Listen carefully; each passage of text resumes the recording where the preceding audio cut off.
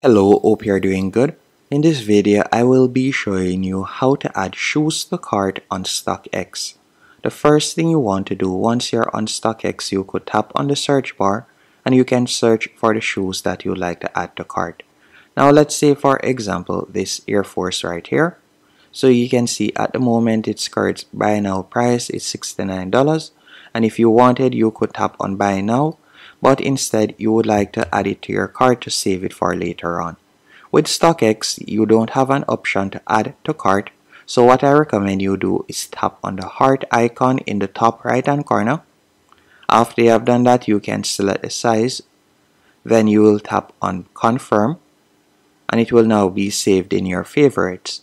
So when you're ready to make your purchase, you'll tap on the heart icon in the top right hand corner right here, and you're going to see your favorites and you can tap on it. Then from there you can select the shoe, so let's say the Air Force, and you'll tap on buy now, and then you'll be able to follow through with your purchase. So that's how you'll be able to save it later on, just like what you'll do with your cart on other selling platform. Hope you found this video helpful and informative. If you did, be sure to hit the like button